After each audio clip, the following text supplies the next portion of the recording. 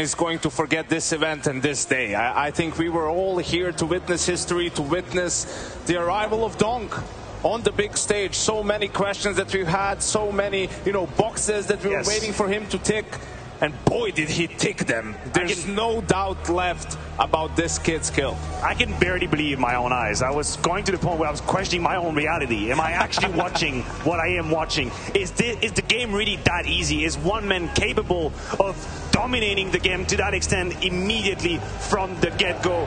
And what this young kid has been able to achieve here in Katowice is historical. There's never been a rookie that has taken the world of Counter-Strike by storm the way he's done it.